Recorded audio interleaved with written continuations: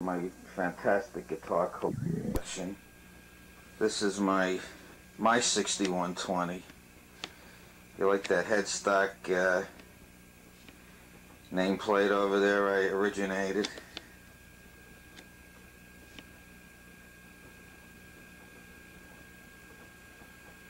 And that's that. This is my fabulous bass to guitar conversion. I had to redo that head. I put on a white overlay. And, well, basically, the controls are all different. The tailpiece, the pickup, pretty close to finished. It's going to be a sharp looking guitar. It looks like the Glenwood without that extra notch. This is my K-Thin Twin. This is probably from the late 40s, very early 50s. Something like that. Tortoiseshell pickguard. And it's dark wood on the side, but the front and the back is figured maple or whatever the hell kind of wood it is. And this is my Supro Folk Star, you know what this is. Fiberglass resonator guitar. Pretty decent shape. And you don't need too much detail on that, you know pretty much what that is. Yeah, you already saw this, but that's my Telly Squire. You know what that is, basically. I put that ashtray on it, so it looks a little more like an original Telly instead of a cheapo. Not bad for under 200 bucks. Plays nice and sounds good too. You heard that in the last tape. And there's the 1 and the 2 pickup. The 1 and the 3 pickup, basically the same. I'm starting to strip down the 1 pickup on the right to use for that white one I showed you. I need a few pieces off that. How do you like those pickguards I made? Pretty sharp, huh? They almost look like the real one. Even to the insignia. You know, the one on the left's a little lousier than. I put a little more care into this one.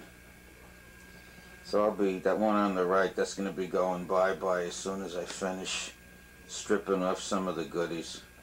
Well, you saw this too. This is my famous Rhythm Line Beetle bass. It has the Hofner type pickups and bridge, and it's pretty close to a copy, except this one doesn't have a pearl pickguard. I want to hold your hand. And there's my Duo Jet. And that's the for the arm there. I was trying with a vibrato type of arm that's on it. Roller bridge, Supertrons. Actually sounds pretty good. Nice little guitar. Case. I don't know what year it is or whatever, but it has a maroon interior, and that's basically the case. And you saw this one too. It's basically the 2 pickup. You got one in the bridge. See the lead going into the body, and you got one up by the neck. It's a cute little guitar. Sounds good too. They all do, actually. All the Nationals and Supers have a pretty good sound to them. And you'd seen this too in the last tape.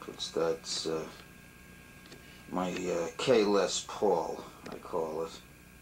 It's actually a good little guitar. It has a nice sound. I mean, it's kind of sharp looking too, but that's on eBay right now, so hopefully I'll get rid of that for a couple of $100. It's worthwhile if you need a player. This is pretty sharp. I like this one. It's basically a National under an airline. There's 2 pickup.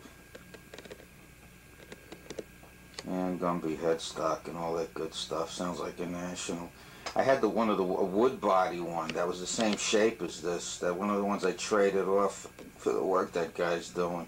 But it was weird. It was a wood guitar, that shape. And you saw this too. It's the Glenwood copy, the Metropolitan Tanglewood. In the case.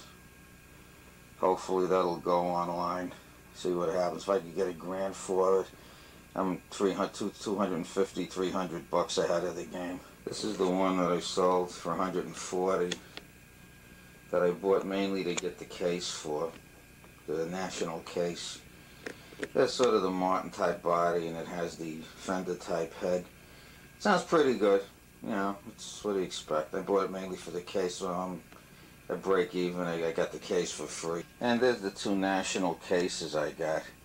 I mean, they're not in mint condition, but hey, where you gonna get them? They ain't making them anymore. So on the left, it's for the big map size, like the Glenwood, and the other one is for the smaller ones, like the Westwood. And you can see the difference in the size. That's them. Okay, there you got the mommy and daddy with those luxurious full Kelvinator headstocks. And that's the, well, you saw the little one and the other tape. And that's the big one, the middle size. Melita bridge and all that good stuff. So now I just need the big one and we're all set. These are the cases. They're in pretty decent shape actually, considering that they're 40 years old. That's the big map. I played that for you on the other tape, so you know what that is. It's a big sucker. That's nice anyway, I like it. And that's the soon-to-be gone Gretsch anniversary. One pickup, roller bridge, all the good stuff. It was a pretty good guitar actually, but now that I got the green one, which I don't have a picture of, the guy still has it, so that's going to be the next. And that's the Upbeat. And you saw this in the last one. The only difference is, how do you like that sparkle pickguard I made?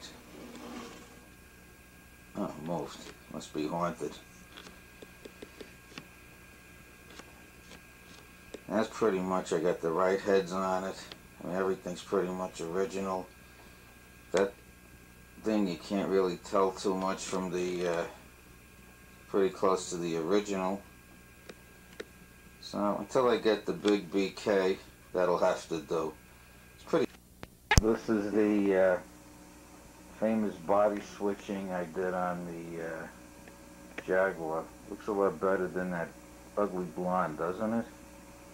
There's a nice finish. There's just a couple of chips in the back on the very, like the corner. But otherwise, things in really, you know, I kept all the original. Everything's original on it. The headstock and the neck and all the equipment, all the underneath, all the guts, everything. It's complete. Except for one part has been replaced, but otherwise, that's what it looks like. And here's the anniversary. So you can see it's far from mint, but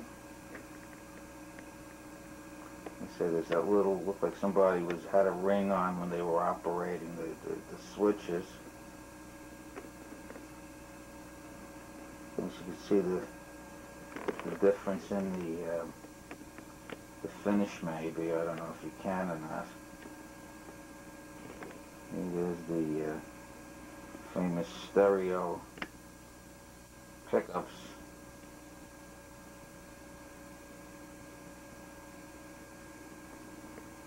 Show you the back.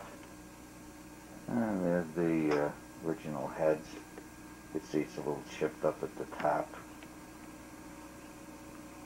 There's that little missing piece of, what do you call right there?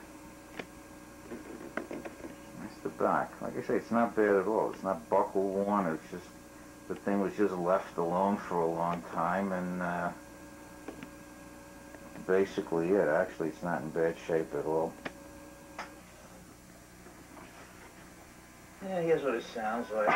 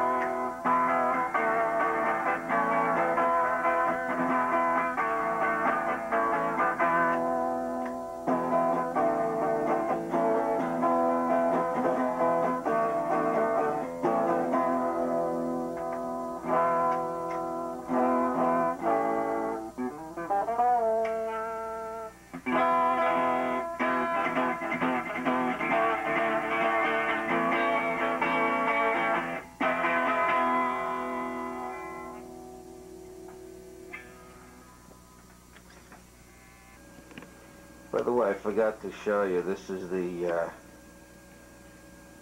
what do you call it, I had it rebound. There's a little chipping around actually because it wasn't refinished.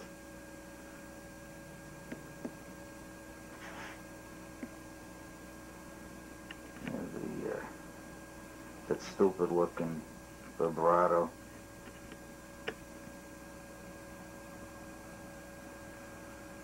That's okay. I don't know. You know, I got mixed emotions about this. If I want to keep it or not.